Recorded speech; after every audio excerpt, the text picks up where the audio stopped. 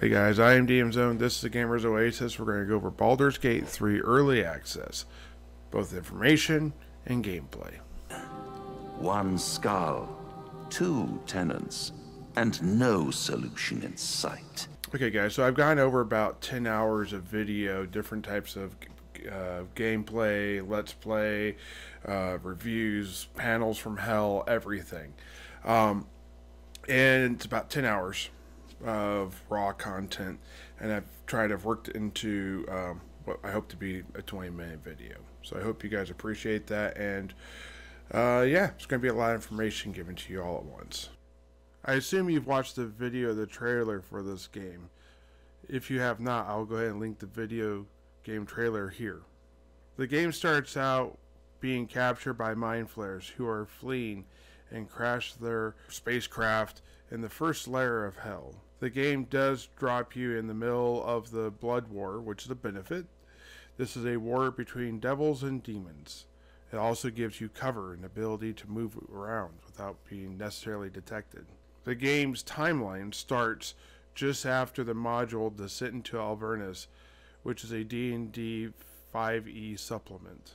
This Descent into Avernus is about a city that was being named Beltron that was pulled into the first level of hell, Avernus.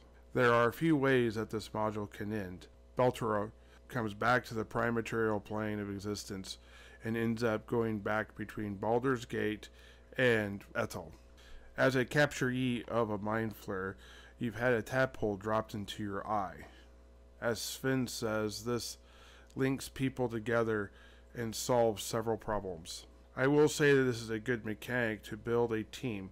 It gives it a direction, it connects people together with a common problem or motivation. But as far as the other problems that it solves, I'll go more into that in the videos I'm going to be doing. One of them will be called EA Character Creation and EA Combat and Environment. Player choice is a major theme. Do you tell the NPC to pound sand? Do you kiss their ring? Or do you try and use a skill or a stat to solve a problem? Solving a problem this way can be a little bit of a risk. There's a lot of player choice with the tadpole as well. Do you embrace it? Do you reject it? Do you try and control it? Do you try and use it for good? Depending on what you do, you'll get special powers. Some of these powers will be stronger, like if you were to embrace it. There are also several NPCs of note. There's a devil named Raphael and a goblin named Crusher. And you have a large amount of choice with these as well. Do you kiss the ring or do you fight them? Do you sell your soul? You know, the obvious choices. The game will be completely voice acted, with players, NPCs, animals, and the dead being able to speak. Starting classes will be Cleric, Fighter, Ranger, Warlock, and the Wizard. Starting races will be Dwarf and all of its subclasses, Elf and all of its subclasses, Githyanki, Drow, Humans, with the Half-Drow, Half-Elf, the Halfling, and the Tiefling. Both races and classes will be expanded upon and added to as the game goes forward through EA. There will also be, hopefully, classes or races like the Draconin and the Half-Orc, and, you know, certain classes that we all know about but have not seen yet, like the Barbarian and Bard and those type of things, which are already represented in the game. They're just not able to be played by the player. They have added all sorts of things, though, along the way prior to the release of EA. One of the most recent additions was a piece of art that then became animated, that became that you'd be able to interact with, and then eventually became a camp follower. That would be the Intellect Devourer. This game is based upon Divinity: Original Sins 2. Adam Smith, their senior writer, loves Goblin. From time to time, you will see a theme with goblins being used. However, this game is not limited to that. This game is going to be a massive game, stretching several planes of existence, going to the Underdark, and with creatures like owlbears and bullets, or the land shark, as they're more commonly known, being used throughout the game. There's also a Mycan city, and there are strange companions like the owlbear cub, and the ability to play such creatures as vampire spawns. Level cap is going to be at 4 for EA, which opens up the ability to reach feats for most people and all the subclasses that are going to be available during EA. Overall, though, the level cap after EA should be 12. Known companions, or the origin stories that they have at the beginning of EA, are Wily, the human warlock, Shadowheart, the dark cleric, Asturin, a vampire spawn rogue, Lariel, the Gthinki dragon rider, and Gale, the human evocation wizard. Now, if I mispronounce any of those names, I apologize. But there are also other companions that have been hinted at, like the owlbear cub, which may or may not be able to be obtained in the beginning of the game.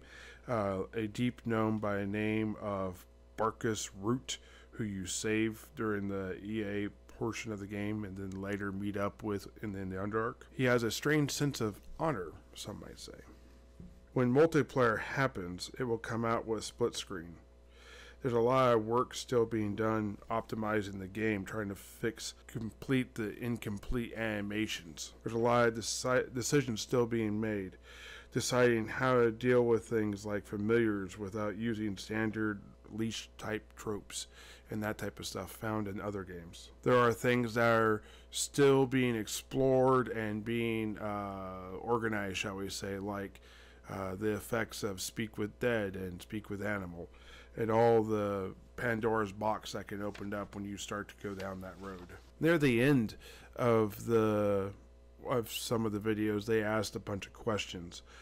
Some of the things that Sven found to be very important, and Adam Smith found to be very important, was like a tabletop feel. They wanted it to feel like it was a game that could be played in your house.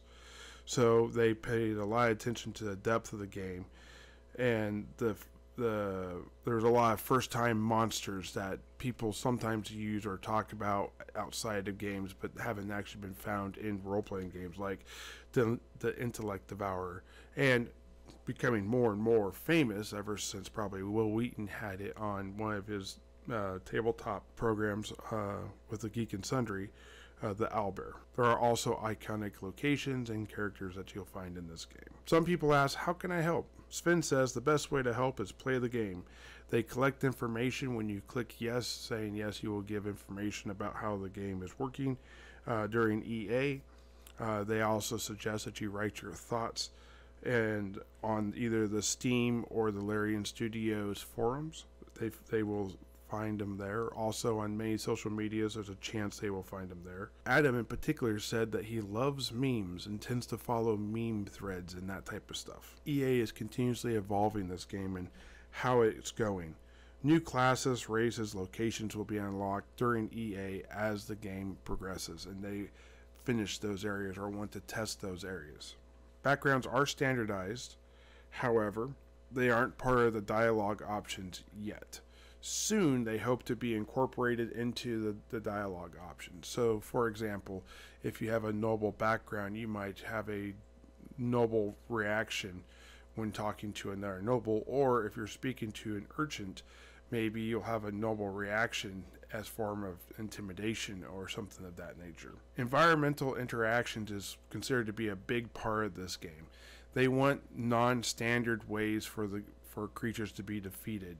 There are examples of people throwing boots or torches or that type of stuff as actual weapons. There are objects that can be destroyed or augmented or dropped or caught on fire, and different things happen, and these will have consequences. They'll actually change the environment itself, creating a hole in the ground or collapsing part of the wall, those type of things, so that new areas can be accessed, back doors can be found, or creatures that are impossible to kill by the normal player's ability can actually be killed. There'll be a ton of changes before what Sven calls 1.0, which will be the actual release of the game. So keep checking back with me here on my channel, or go to Larian Studios and you can find the updates as they go. I will be posting videos to every one of their updates talking about the changes in the game and how things are going and what my opinion of the game is at this point in time. If there's anything else you guys would like to know about, please let me know. I do have a plan to talk about combat and environment and to talk about player races and classes and to kind of go over that in 2 additional videos prior to the EA release. Once the EA's release happens, I'm going to be doing character class breakdowns and a bunch of videos like that, as well as playthroughs and that type of stuff, specifically targeting good alignments, evil alignments, chaotic environments, lawful environments, alignments, excuse me, not environments. But also, I want to try some of the player choice stuff, so I'm going to be doing some stuff apparently on Twitch so that I can see how that works out too. Anyways, I hope you guys enjoy this video. If there's anything else you want or anything else that I feel like I've left out, please let me know down in the comments, and I'll try and do the best to cover it in my next update video. Hope you guys enjoyed the video. Thank you and have a great day. Bye.